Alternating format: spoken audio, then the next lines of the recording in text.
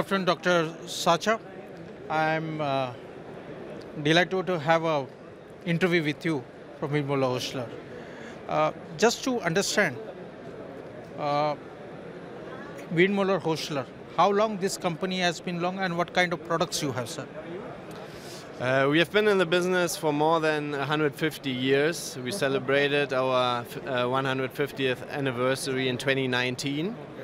And we are a full liner for extrusion equipment, printing equipment, and converting equipment in the flexible packaging industry.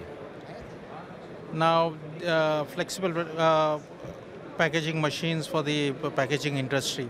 What all products have you been showcasing here in this exhibition, sir? Yeah, we are not showcasing any machines directly here on the booth, but we are showcasing the machines in our technology center in Germany and Czech Republic. We have many machines on display there for extrusion, for printing and converting. And most recently, during the K Show 2022 in Düsseldorf, we have introduced new technology in automation and production efficiency for extrusion, blown film especially, in order to make our products and the customers more efficient. When you're answering, you directly look to the camera. Okay. Now coming to the product part, the machine part. Just to understand to our viewers, what is the number of machines Windmöller Hölscher has been operating in India? What is the number of machines here, sir? We have many machines in the Indian market.